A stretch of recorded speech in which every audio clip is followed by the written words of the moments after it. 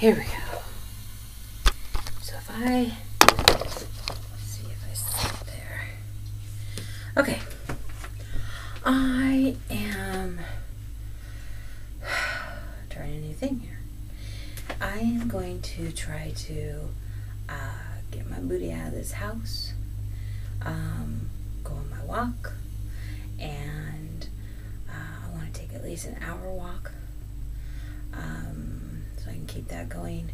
I want to do my driving, and it will be in the Milwaukee area, like I said, so it will be in my uncomfortable place. I'm uncomfortable already. So, and I'll tell you, I'm still taking my Xanax like he told me as prescribed, and I'm still uncomfortable. I feel sick, and I think that Xanax is helping my heart not race and that kind of a thing, but anyway, I'm just really looking forward to the day that this will be a distant memory, that I'll look back on these video diaries and and be like, wow, glad that's over, or man, that was hard. I'm glad that I'm on the other side, because I'm so not on the other side quite yet. And I cry because I want to stay positive.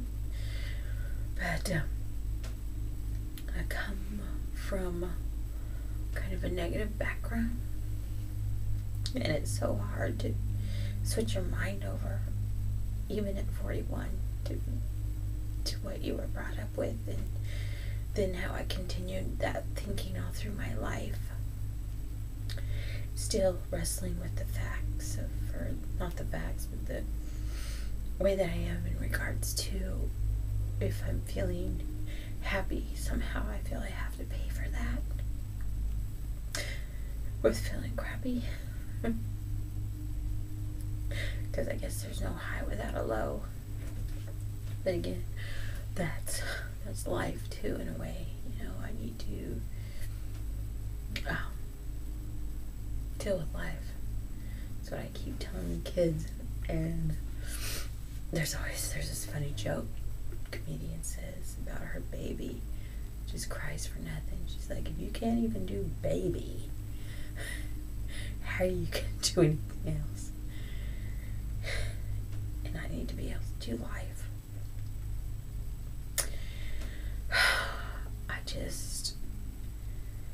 I do trust Dr. R. And then he entrusts me into the care of these two women. Now, I haven't really dealt with the other woman yet, Allison, but Melinda I do really like. She's a very nice gal, and we do the therapy, but it's just walking and talking.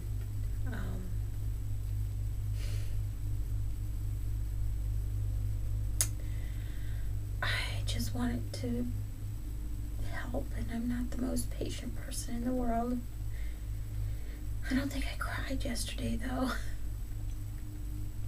Just cry because I want to be well. Wish I could just completely stop arguing with my husband. But like, the harder you try to get your point across, the less your point even matters, or that you even remember what your point was in the beginning. So I drop it, and it becomes pointless. And sorry to say, both of our communication skills, I'm highly communicative and he is not, but he tries to be. Anyway, how do I get myself out of this bathroom?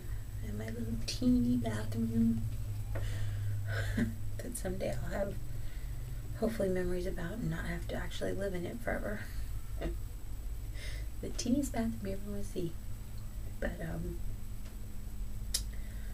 I'm gonna do it. And I'll feel better. I know I'll feel better as soon as I do it, right?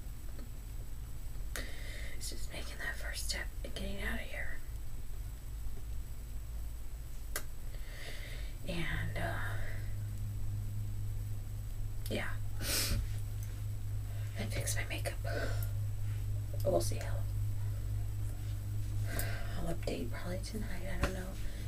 First, Christina wanted me to just update like daily or whenever I saw Dr. R, but I find that whether my husband puts this on my site or not, I find it again therapeutic to